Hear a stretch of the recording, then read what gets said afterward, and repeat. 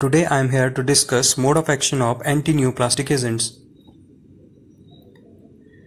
First category is alkylating agents.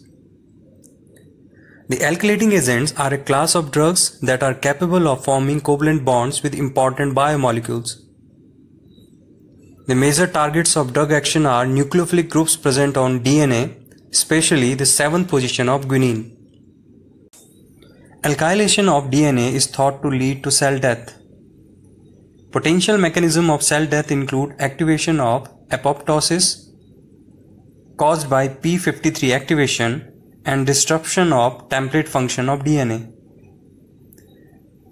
Here, apoptosis represents the death of cells which occurs as a normal and controlled part of an organism's growth or development, while p53 is also known as TP53 or tumor protein.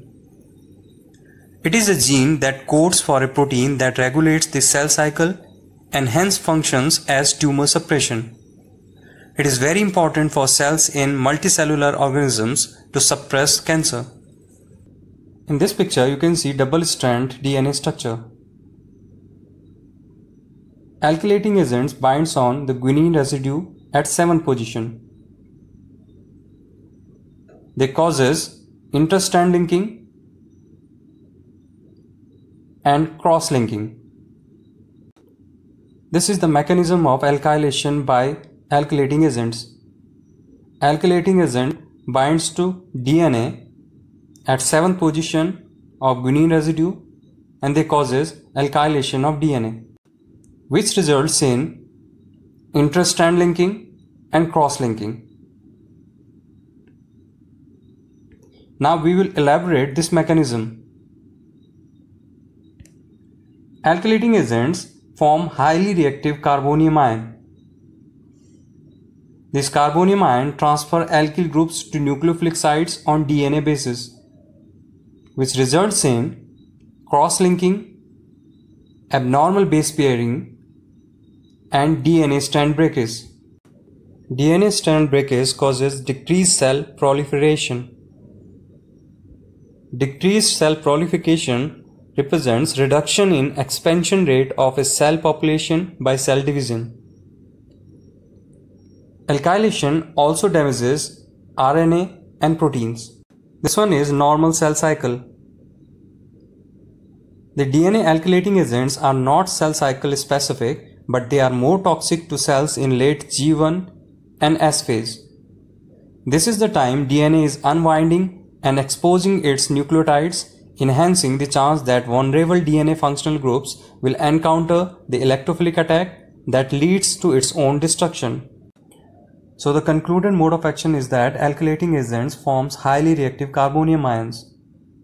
These carbonium ions transfer alkyl groups to nucleophilic sites on DNA bases, which results in cross-linking, abnormal base pairing, and DNA strand breakage. These all factors results in destruction of abnormal DNA. Next category is antimetabolites. Antimetabolites are structurally related to normal compounds that exist within the cell. They generally interfere with the availability of normal purine or pyrimidine nucleotide precursors, either by inhibiting their synthesis or by competing with them in DNA or RNA synthesis. Their maximal cytotoxic effects are in S phase, and therefore they are cell cycle specific. In this category, we will discuss mode of action of folate antagonists. As we all know, folic acid is an essential dietary factor.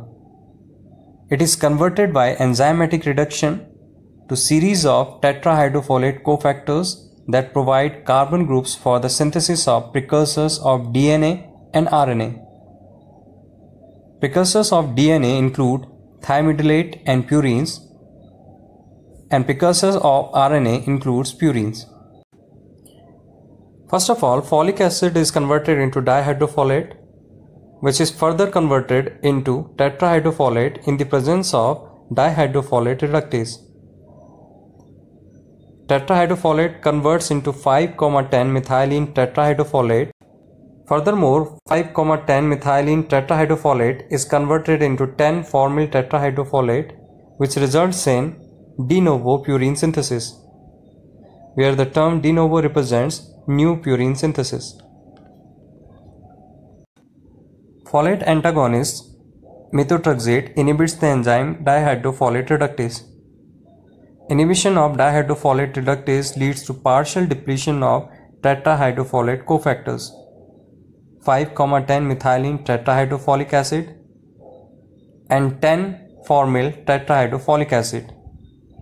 These cofactors are essential for the respective synthesis of thiamidylate and purines.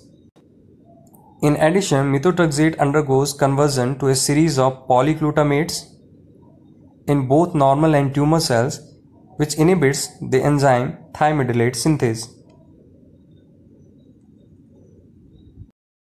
Next subcategory of antimetabolites is of purine antagonists. Purine antagonists 6-mercaptopurine and 6-thioguanine are converted in the body to corresponding mono and ribonucleotides, which inhibit the conversion of inosine monophosphate to adenine and guanine nucleotides.